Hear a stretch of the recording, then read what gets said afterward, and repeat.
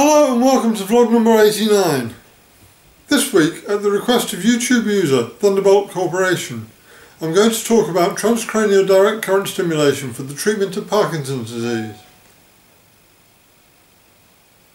Parkinson's disease is one of the most common incurable, progressive neurological conditions characterised by motor symptoms of tremor, balance and gait problems, muscular stiffness and rigidity, and slowness of movement, bradykinesia, as well as non-motor symptoms such as depression, memory problems, personality changes and cognitive impairment.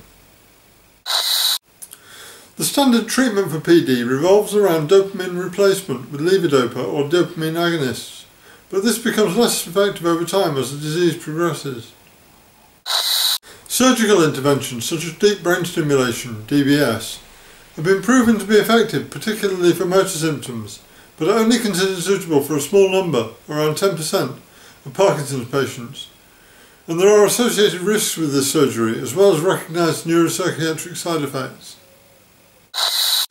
Studies carried out into non-invasive brain stimulation techniques, such as repetitive transcranial magnetic stimulation, RTMS, showed promise for PD patients, with analysis concluding that it had a modest therapeutic effect on motor performance without posing any risks to the patient.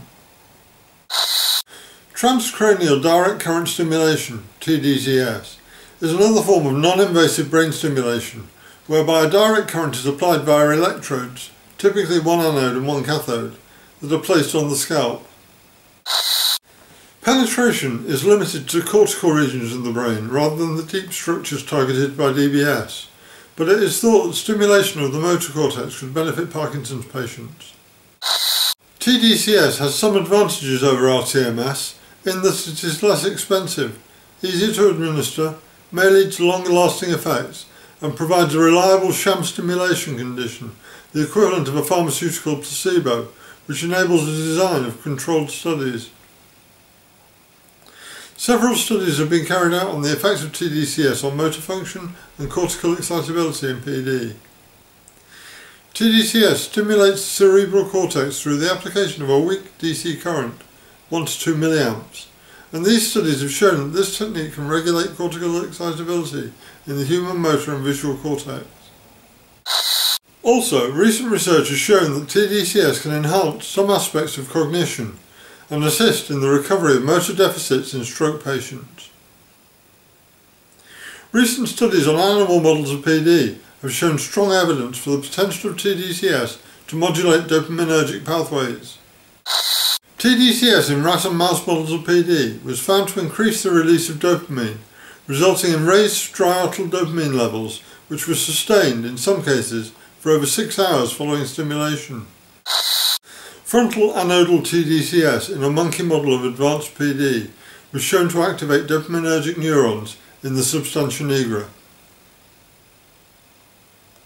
Frizell et al. Evaluated the effects of tDCS on motor function in PD patients in a double-blind, sham stimulation controlled study. They found that anodal stimulation of the primary motor cortex resulted in a significant improvement of motor function and reaction times, an average improvement of almost 22% on the Unified Parkinson's Disease Rating Scale, compared to minus 1.6% for sham stimulation. Another study by Baggio et al. Found that anodal tDCS of the left dorsolateral prefrontal cortex showed a beneficial effect on working memory. The details of this study are fairly complex and the results show far more detail than my brief summary allows, so Google it if you want the full story. The Michael J. Fox Foundation funded a 2013 project to identify optimal stimulation parameters for the application of tDCS to improve motor and cortical function in PD. The outcome of the studies involved in this project was that the findings demonstrate that tDCS shows promise in improving motor performance in PD, as relatively large performance improvements could be made with a single tDCS application of just 20 minutes.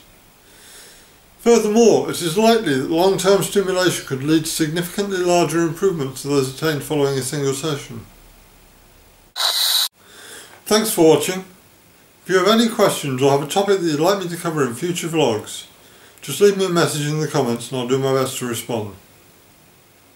Have a great week. See you next Friday.